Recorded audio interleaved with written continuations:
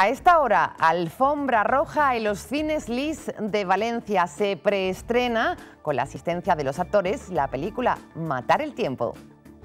Esta noche, gran cita en los cines Lis de Valencia. Ha llegado el preestreno de la nueva película de Antonio Hernandez, Matar el Tiempo. Hoy, en la presentación de la película, el director se encontraba encantado de estar de nuevo en Valencia, donde rodó parte de la película. Y llegar, estrenarla, volver al lugar de rodaje, como era este hotel, y poderla estrenar hoy en Valencia y demás, pues realmente es una satisfacción. Y más cuando tienes una sensación de que ya conoces a la gente, de que ya trabajamos con equipos valencianos. Bueno, yo creo que un porcentaje muy alto de esta película es equipo valenciano, en vestuario, en música, en muchas cosas de la peli.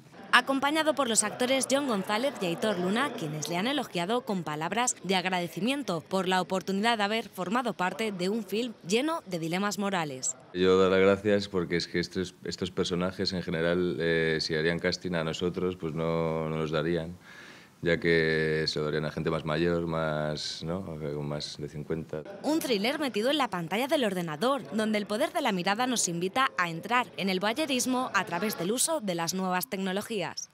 Ha sido, pues eso, hacer esta película pues ha sido todo un regalo, un disfrute. Al final ha sido ensayar, divertirnos, improvisar y a través del juego, que es de lo que se trata, y de divertirnos y hacer un buen proyecto, pues yo qué sé, salió el personaje que la verdad es que difícil no ha sido.